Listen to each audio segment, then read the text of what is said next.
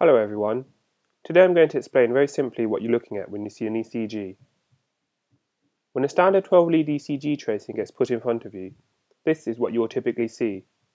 If you're not familiar with ECGs, then this can look very daunting, so let's break it down. The 12-lead ECG looks at electrical activity of different parts of the heart. It then shows a pattern that represents this electrical activity. Let's for now only talk about normal electrical activity.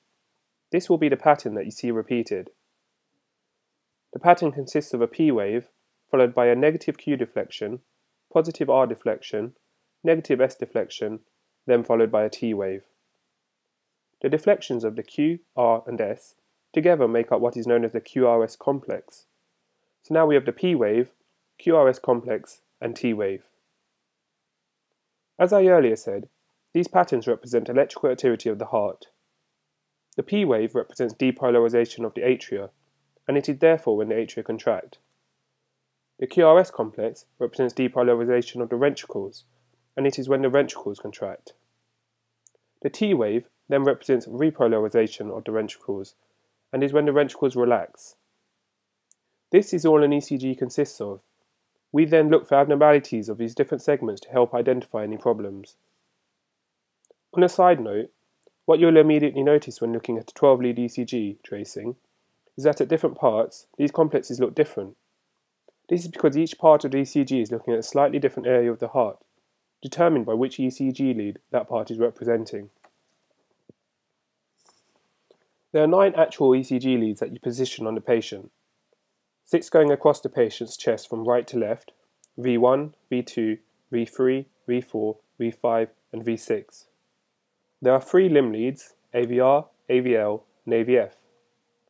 AVR goes on the right shoulder, AVL on the left shoulder, and AVF on the left foot. The final 3 leads of the 12-lead ECG are virtual. Leads 1, 2 and 3 are tracing derived by the ECG machine using a combination of the activity recorded by other leads. So, this is the ECG you see. Here, I have grouped together the leads that look at certain parts of the heart. Leads V1 to V4 look at the anterior septal aspects of the heart. Leads V5, V6 and AVL look at the lateral aspects of the heart. Leads 2, 3 and AVF look at the heart inferiorly. If you think about it, this all makes sense. Looking at the diagram showing the positions of the leads on the patient, V5, V6 and AVL are all on the left, so it would make sense that they are looking at the lateral aspect of the heart. Likewise, leads V1 to V4 are more medial, and so look at the anterior septal aspects of the heart. AVF is a lead positioned inferior to the heart, and so is looking at the heart inferiorly. As I mentioned earlier, the virtual leads are made using a combination of the other leads. Lead 2 is derived from a combination of AVR and AVF. Lead 3 from a combination of AVL and AVF. And so inevitably, by being derived from AVF, lead 2 and 3 look at the heart inferiorly. So hopefully now that this makes sense to you, it will be easier to remember and apply. So in summary, the P wave represents atrial depolarisation and contraction. The QRS complex represents ventricular depolarisation and contraction. Groups of leads together represent the electrical activity of different parts of the heart.